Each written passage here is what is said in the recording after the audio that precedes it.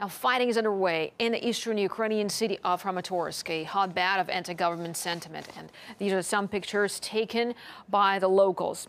Armored personnel carriers can be seen rolling through the streets of the city. Reports are coming in of at least 3 deaths, although it hasn't been confirmed yet. Well, for more on this, let's now cross live to RT's Paul Lear, who is in the area for us. Well, Paul, what is known about the latest fighting? Well, the military is advancing further into Kramatorsk, and from the information we have, they are trying to reach the city center. This is according to eyewitnesses. It was also information posted by Kiev's interior minister on his Facebook page.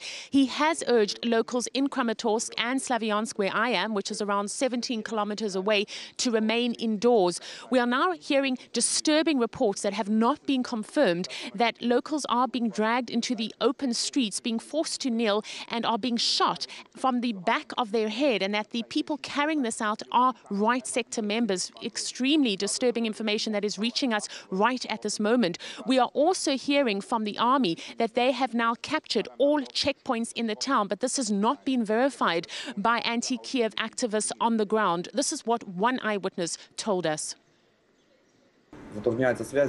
There's unconfirmed information that mobile phones are being jammed and that soldiers are shooting at civilians who try to block their advance. Self-defense forces are near the city council buildings. There are also reports of troops moving towards the city council. They're in buses, dressed in black without insignia. On Saturday morning near Kramatorsk, the army says that 2 of its servicemen were killed and at least a dozen were injured. This is when they took over the local TV building and destroyed at least 2 checkpoints. This was violence that continued from Friday night when a column of armored vehicles advanced towards the town of Kramatorsk, trying to smash through the checkpoints and the roadblocks that have been set up in the area by locals. In that action, we're being told that more than 10 people died and some 30 people were injured. All right, Paul, Slavyansk, where you are now, has also been the target of a crackdown. What's the situation there like now?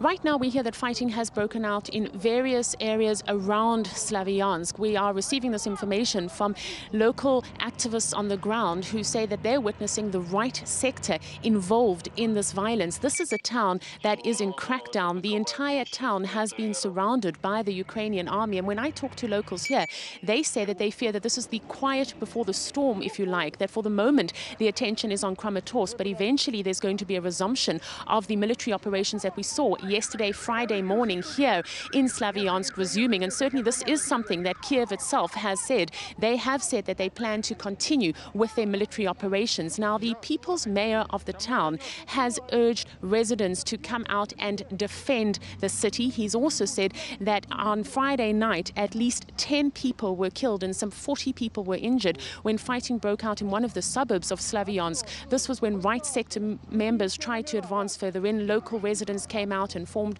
a human shield to try and stop that, but they were then shot at. We have a casualty count at the moment, which, according to activists on the ground, has dozens of anti-Kiev protesters killed, and according to the leader of the so-called anti-terror operation, we have 5 dead and 12 injured on that side. Now, this is what the people's mayor of Slavyansk had to say.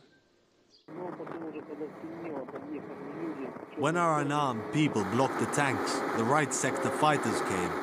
They started to shoot at peaceful people with the silent consent of Ukrainian troops. It's a disgrace. Now Slavyansk is surrounded. There are a lot of military forces here. We're waiting for another attack later tonight.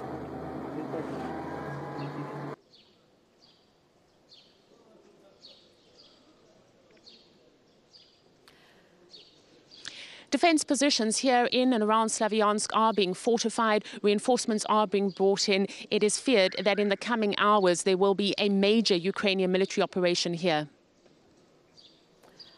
All right, Paul, thanks very much indeed for bringing us this update. And we'll be keeping up with Paul throughout the day today here on RT International.